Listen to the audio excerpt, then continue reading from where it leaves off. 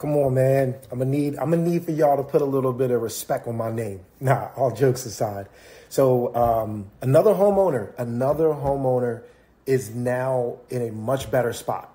As you can see, the bank had ended up rejecting this person's check for some reason, but the mortgage company put it back in and took their last payment. What you don't know is that the last payment was a part of a loan modification.